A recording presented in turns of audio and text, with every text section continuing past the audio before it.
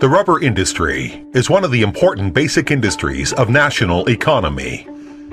It provides not only necessary light industry rubber products for daily and medical uses, but also various rubber manufacturing equipment or rubber parts for heavy industries and emerging industries such as excavation, transport, construction, machinery, and electronics.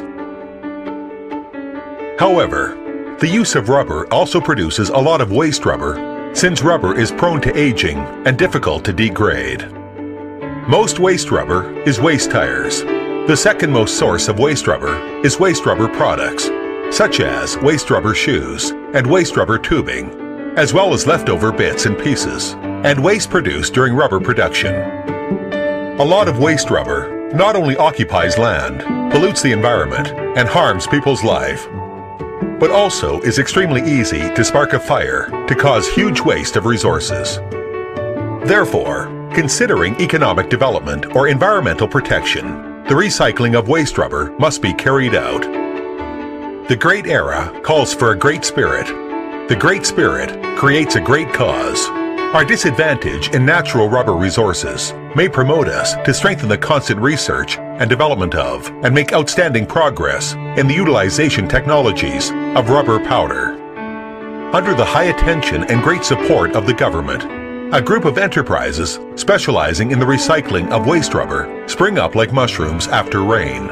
Among them, the factory covers an area of more than 2,000 square meters and has a beautiful environment, a complete set of equipment, strong scientific research strength, and advanced production technology.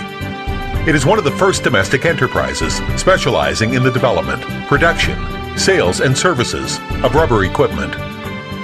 Over the years, the company actively responded to the government's call for promoting energy conservation and consumption reduction and developing recycling economy, took boosting the development of China's rubber industry and driving China's economic takeoff as its responsibility, devoted itself to the recycling of waste rubber, as well as the research and development and popularization of rubber equipment.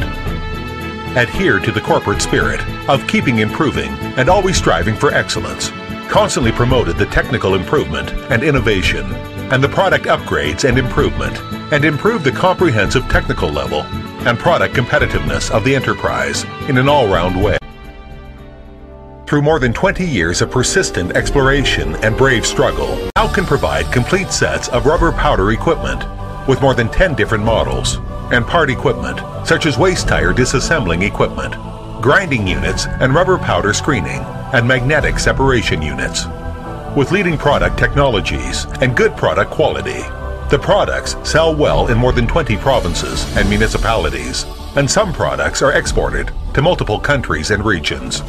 The company has formed a good market pattern both at home and abroad. It seems that it is all. Most waste rubber is waste tires. However, tires are made of different rubber materials, so it is difficult to separate the parts with different rubber formulas. And considering economic benefits, it is also not practicable. Therefore, the treatment of obtaining rubber powder through grinding and screening after fibers and metal compositions are removed now is the most applicable method. Rubber powder can be widely used in fields such as plastic cement sports grounds, playgrounds, rubber bricks, waterproof coiled materials, waterproof coating, modified asphalt for roads, rubber products, and modified starch.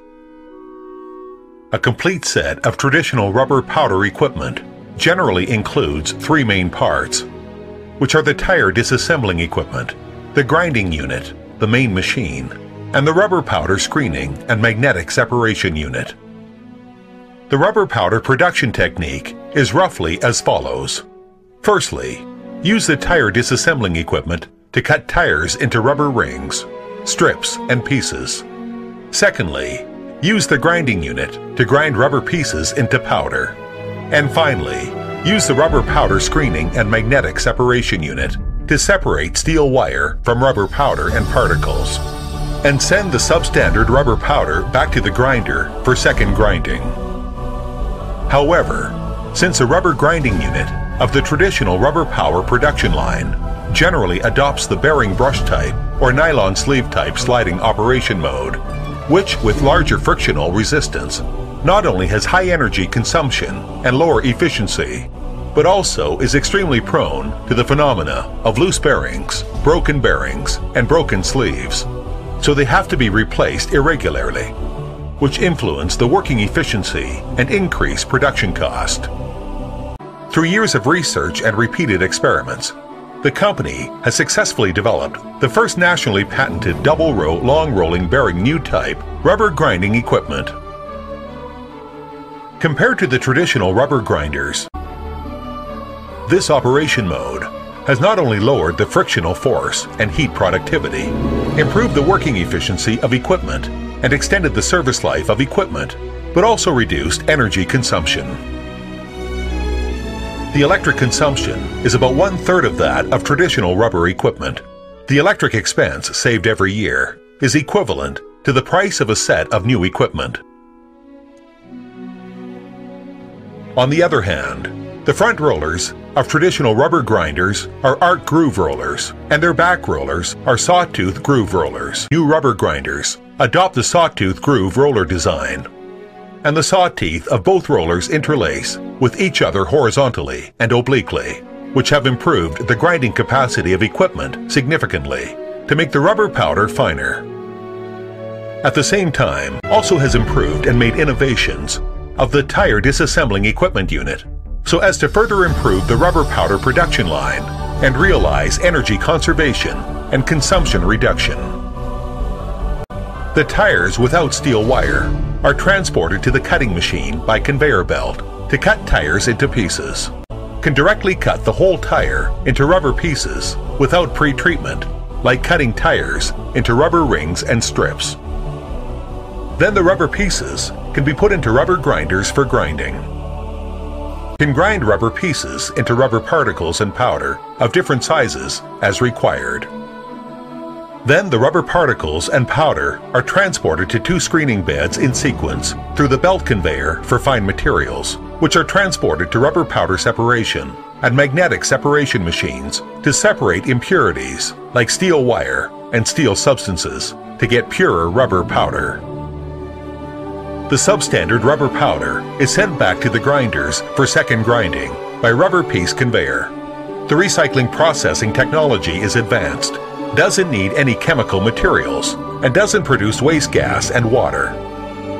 99.9% of steel wire is separated out through magnetic separation, and with a low operation cost, it is the best choice for the production of rubber powder through waste tires in China. Today, the whole world is suffering from the increasing shortage of energy resources. Therefore, the one who can actually realize energy conservation and consumption reduction will play a leading role. It will lead China's rubber industry to step into a brand new era.